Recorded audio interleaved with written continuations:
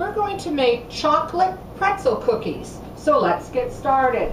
First, you want to start off with a large bowl, and you're going to start off with a 1/4 cup of unsalted butter that's been softened or at room temperature. You're also going to add a 1/4 cup of vegetable shortening.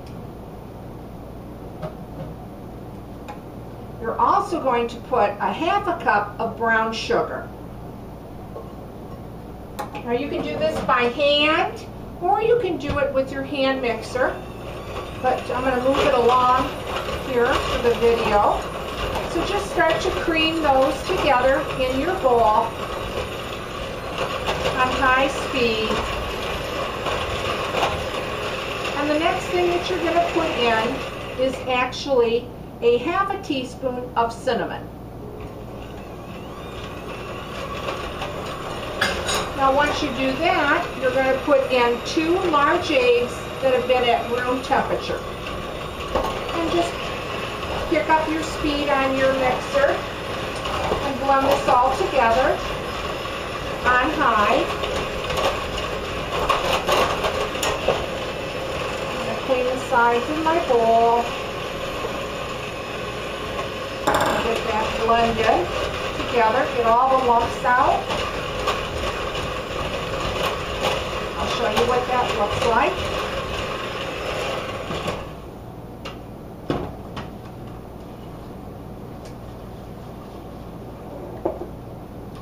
Okay.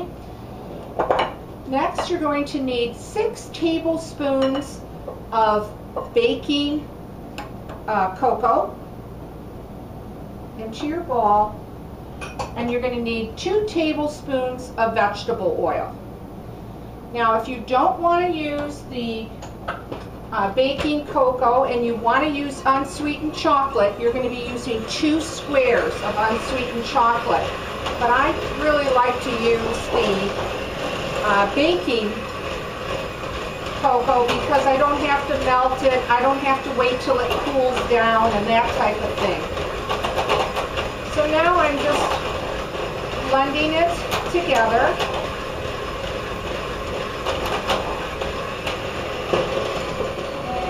And I'm going to clean the sides of my bowl and get to the bottom. And I'm going to show you what this looks like so far. And it's going to look like this.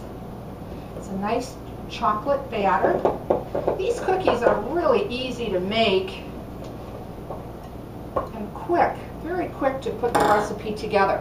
The next thing that you're going to do, you're going to put in slowly, is 2 1/4 cups of all-purpose flour. So just start blending that in a little at a time on medium. Raise your speed as the cookie dough starts to get thick and heavy.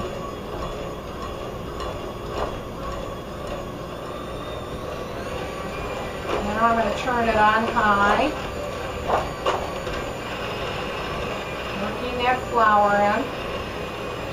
Again, I'm trying to move this along for the video.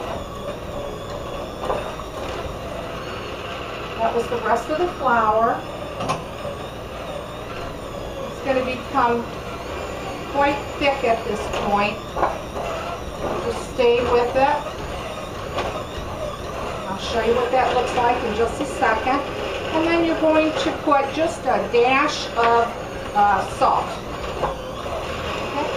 Once that cookie dough becomes pretty difficult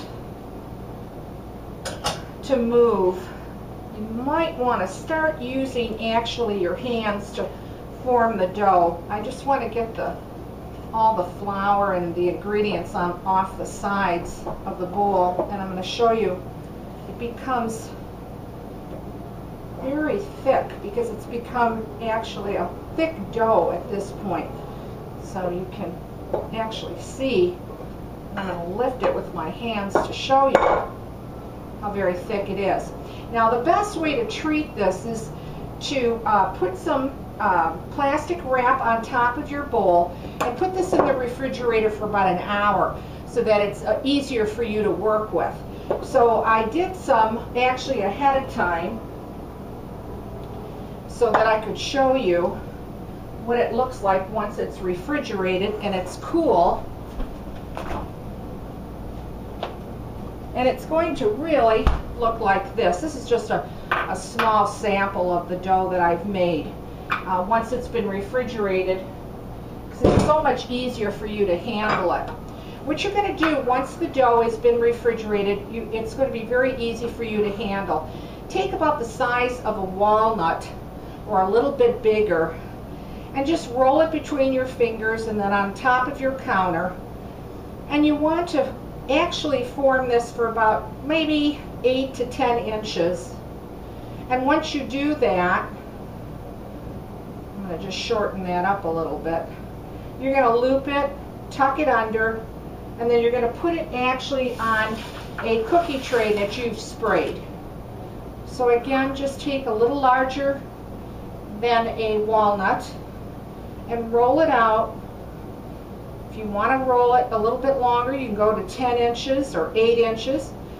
Just tuck your ends under and space them apart, a good 2 inches apart, because they're going to expand a little bit as they bake. You're going to put these at 350 degrees, and these cookies are going to take anywhere from 11 to 12 minutes. So start checking them around 9 or 10 minutes. But again, just crisscross your dough. Put one end under the top, the other end under the other, and just lay it on your tray. And bake them at 350, once again, for about 11 to 12 minutes. Now when they come out, I have baked them ahead of time. I want to show you, but before, I almost forgot, you're going to take some egg white and beat it, and with a brush, you're going to take that egg white and you're just going to cover the tops of the cookies. This is going to give the cookie a shine so it resembles a pretzel. And then you're going to take some coarse sugar and you're just going to sprinkle that on top of the cookie pretzels before you put them in the oven. Now when they come out, they're going to look like this. So you've made your own cookie pretzel cookies. Give this recipe a try. I hope you like this one. And if you do, let me know. Leave a comment. Thanks for watching, and please subscribe.